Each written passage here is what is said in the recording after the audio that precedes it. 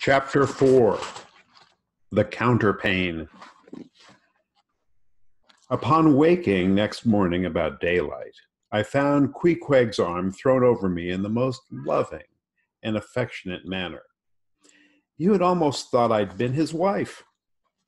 The counterpane was of patchwork, full of odd little parti-colored squares and triangles, and this arm of his tattooed all over with an interminable Cretan labyrinth of a figure, no two parts of which were one precise shade, owing, I suppose, to his keeping his arm at sea unmethodically in sun and shade, his shirt sleeves irregularly rolled up at various times.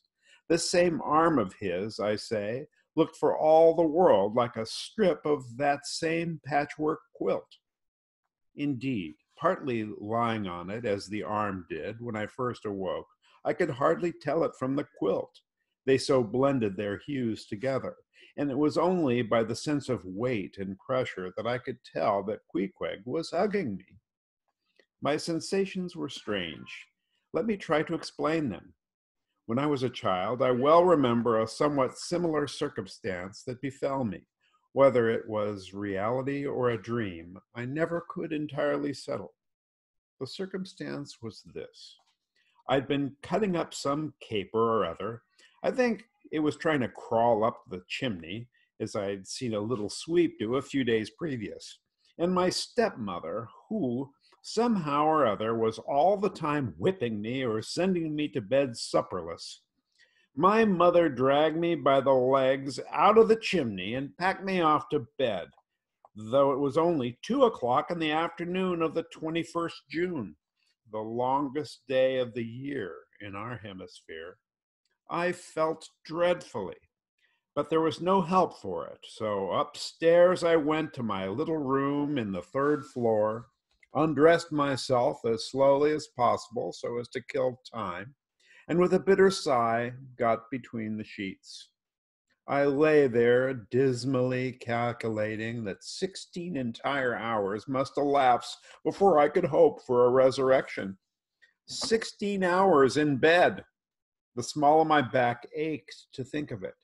And it was so light, too, the sun shining in at the window, and a great rattling of coaches in the streets, and the sound of gay voices all over the house. I felt worse and worse.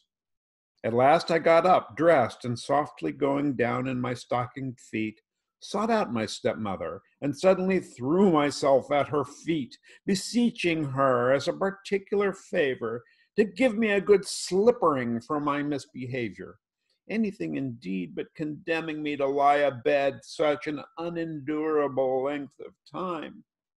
But she was the best and most conscientious of stepmothers, and back I had to go to my room.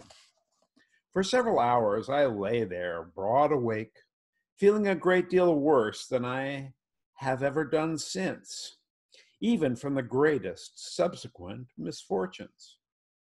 At last I must have fallen into a troubled nightmare of a doze, and slowly waking from it, half steeped in dreams, I opened my eyes, and before sunlit room was now wrapped in outer darkness. Instantly I felt a shock running through all my frame.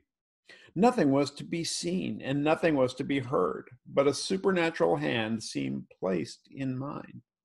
My arm hung over the counterpane, and the nameless, unimaginable silent form or phantom to which the hand belonged seemed closely seated by my bedside. For what seemed ages piled on ages, I lay there, frozen, with the most awful fears, not daring to drag away my hand, yet ever thinking that if I could but stir it 1 single inch, the horrid spell would be broken.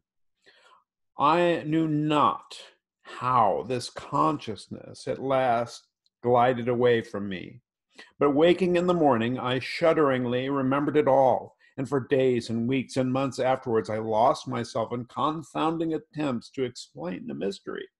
Nay, to this very hour I often puzzle myself with it. Now, take away the awful fear, and my sensations at feeling the supernatural hand in mine were very similar in their strangeness to those which I experienced on waking up and seeing Queequeg's pagan arm thrown round me. But at length, all the past night's events soberly recurred one by one in fixed reality, and then I lay only alive to the comical predicament. For though I tried to move his arm, unlock his bridegroom clasp, yet, sleeping as he was, he still hugged me tightly, as though not but death should part us twain. I now strove to rouse him. "Queequeg!" But his only answer was a snore. I then rolled over, my neck feeling as if it were in a horse collar, and suddenly felt a slight scratch. Throwing aside the counterpane, there lay the tomahawk sleeping by the savage's side, as if it were a hatchet-faced baby. A pretty pickle, truly, thought I, a bed here in a strange house in the broad day, with a cannibal and a tomahawk. "Queequeg, in the name of goodness, Queequeg, wake!" At length, by dint of much wriggling and loud and incessant expostulations upon the unbecomingness of his hugging a fellow male in that matrimonial sort of style, I succeeded in extracting a grunt. And presently he drew back his arm, shook himself all over like a Newfoundland dog just from the water, and sat up in bed, stiff as a pikestaff, looking at me and rubbing his eyes as if he did not altogether remember how I came to be there, though a dim consciousness of knowing something about me seemed slowly dawning over him. Meanwhile, I lay quietly eyeing him, having no serious misgivings now, and bent upon narrowly observing so curious a creature.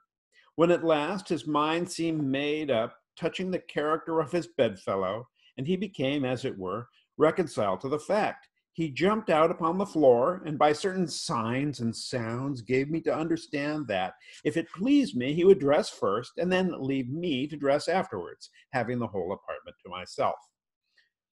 Thinks I, Queequeg, under the circumstances, this is a very civilized overture.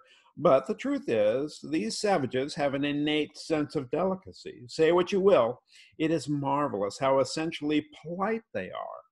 I pay this particular compliment to Queequeg because he treated me with so much civility and consideration, while I was guilty of great rudeness, staring at him from the bed and watching all his toilette motions.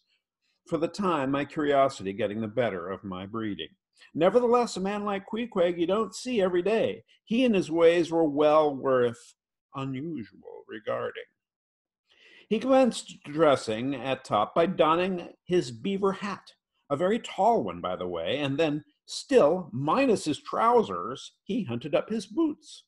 What under the heavens he did it for, I cannot tell, but his next movement was to crush himself, boots in hand and hat on, under the bed, when from sundry violent gaspings and strainings I inferred he was hard at work booting himself, though by no law of propriety that I ever heard of is any man required to be private when putting on his boots. But Queequeg, do you see, was a creature in the transition state, neither caterpillar nor butterfly. He was just enough civilized to show off his outlandishness in the strangest possible manner. His education was not yet completed. He was an undergraduate. If he had not been a small degree civilized, he very probably would not have troubled himself with boots at all. But then, if he had not been still a savage, he never would have dreamt of getting under the bed to put them on. At last he emerged with his hat very much dented and crushed down over his eyes, and began creaking and limping about the room, as if, not being much accustomed to boots, his pair of damp, wrinkled, cowhide ones, probably not made to order either, rather pinched and tormented him at the first go-off of a bitter cold morning. Seeing now that there were no curtains to the window, and that the street being very narrow, the house opposite commanded a plain view into the room, and observing more and more the indecorous figure that Queequeg made, staving about with little else but hat and boots on, I begged him as well as I could to accelerate his toilet somewhat, and particularly to get into his pantaloons as soon as possible. He complied and then proceeded to wash himself.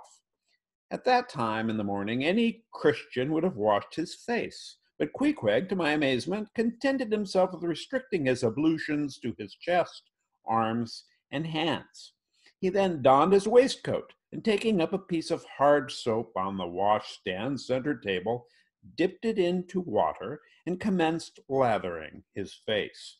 I was watching to see where he kept his razor when, lo and behold, he takes the harpoon from the bed corner, slips out the long wooden stock, unsheaths the head, whets it a little bit on his boot, and striding up to the bit of mirror against the wall, begins a vigorous scraping, or rather harpooning of his cheeks.